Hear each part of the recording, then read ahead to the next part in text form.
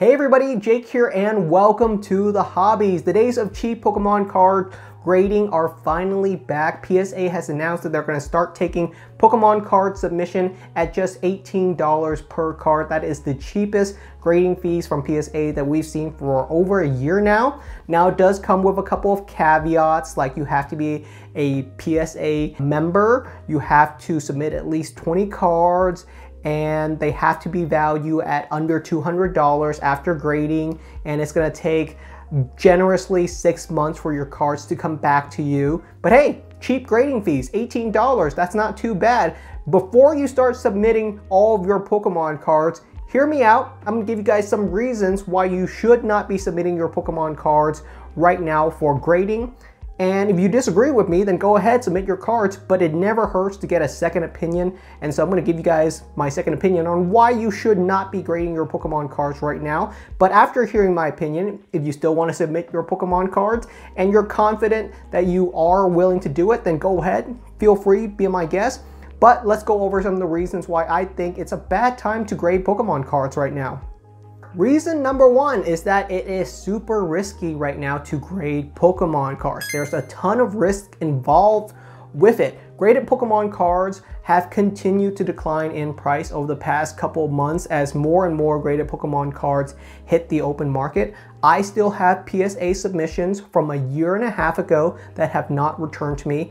And that means there's a bunch of other people with Pokemon cards in the pipeline that they're waiting to get back. Prices for graded Pokemon cards will probably continue to drop over the next couple of months and years unless there's a dramatic reason why Pokemon hype would return, and I don't see that reason happening anytime soon. It's possible, but it's unlikely. Pokemon card prices will probably continue to decline slowly over the next couple of months. Whatever you value you're going to get back from your graded Pokemon cards, that value could drop by half by the time you get them back.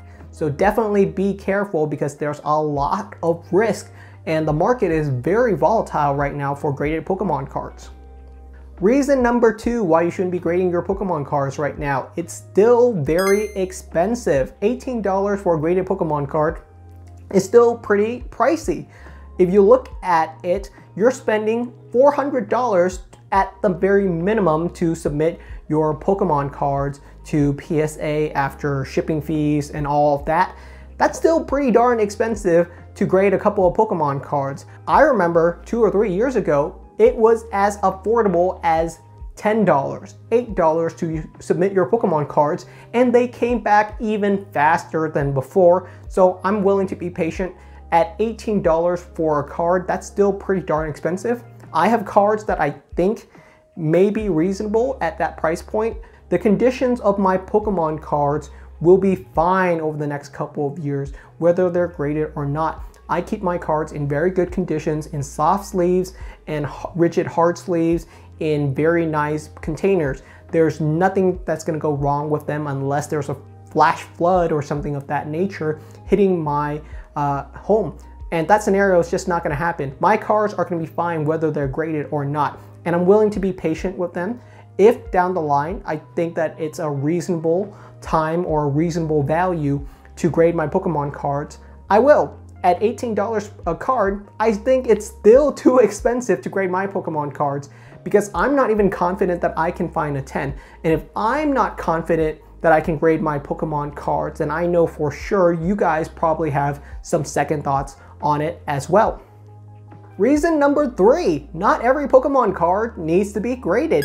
I feel like a lot of people nowadays are just grading any Pokemon card that they really have. There's a ton of people that are grading their Charizard V promo, their Charizard GX promos. These are some of the most common cards that are being graded right now.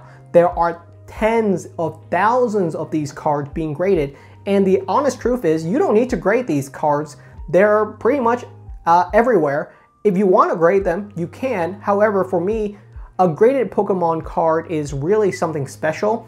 I grade very specific cards that I truly plan on displaying. I really want to show off these cards, and the only way to really show them off is in a graded case. It's kind of difficult to display a Pokemon card when it's outside of a case. There's a couple scenarios that you can, but you're going to risk damaging the card. If you want to truly display a card, it's just easier to display once it's graded. And so I really have to ask you, are your cards meant to be displayed? Right now, a lot of people are grading Pokemon cards because they think that's the next big thing. They think all of their cards need to be graded, and that's really not true. Not every card needs to be graded. To me, a graded Pokemon card has a lot of meaning, and it's really because of its display ability. I plan on displaying this card. I plan on showing off this card. I plan on giving it to someone to hold, and it's just easier to show off a card when it's graded. So unless you plan on doing something of that nature, showing off a card, displaying a card, having other people look at your Pokemon card, it's really not worth it to grade your Pokemon card. It might just be better to have it inside of a binder if it's not a display piece. Final reason why I don't think right now is a good time to grade your Pokemon card, and that is whatever card you're probably planning on getting graded, you can probably find on the secondary market already graded. One of the reasons why I used to grade Pokemon cards was that there were so few graded Pokemon cards on the market, I had to grade my own cards. It simply wasn't worth it for me to go on to eBay or other websites and try to purchase a graded Pokemon card. I had to grade them myself because so few people were grading Pokemon cards. I was one of the very few people that were grading the cards that I enjoy. I enjoy the cards that I was grading and I wanted to display them, and I could not find them in a graded version, so I went and graded them myself. However, the scenario has completely changed.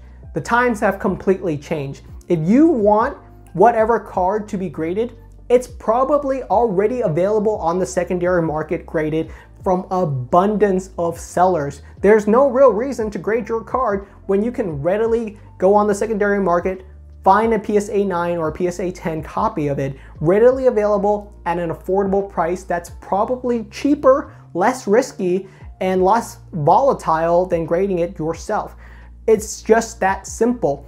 There's just so many cards out there readily available that are already pre-graded that it's not worth the risk and hassle of grading your cards yourself right now unless you're super confident on what you're doing when it comes to grading Pokemon cards. You've been doing it for a while, you're a professional, you've done it for years, you really know how to grade Pokemon cards, then go ahead, submit some cards if you're that confident in it. But right now, the market is so readily available with so many graded Pokemon cards, there's just not a need for me to grade Pokemon cards. If I want a Pokemon card inside of my collection to be displayed, I don't need to grade my own card. I can find it on the secondary market. Why would I risk grading something unless I'm super confident and I'm desperate and I really need to do it? So those are the reasons why I don't think right now it's a good time for you to grade your Pokemon cards. Honestly, I would wait. Your cards aren't going to be in any worse conditions in 3 or 4 years unless you have a dire need to grade your Pokemon cards and display it right now. And let's be honest, you're going to have to wait 6 or 8 months to get your cards back anyway. It's simply not worth it to grade your Pokemon cards. So I know a lot of people are starting to look into their card list, look into what cards they plan on submitting, but the honest truth is the prices just isn't right yet. I'm willing to wait for the market to settle down even longer. I'm a very patient collector. I understand that I'm going to be collecting Pokemon cards probably for the rest of my life, so I'm willing to wait, and I hope you are too. So totally up to you, but that's been my argument for why you shouldn't grade your Pokemon cards right now. Let me know down in the comments if you guys have any questions. I'm more than happy to answer them. I read through a lot of my comments. Thank you so much for watching, and I will see you guys next time.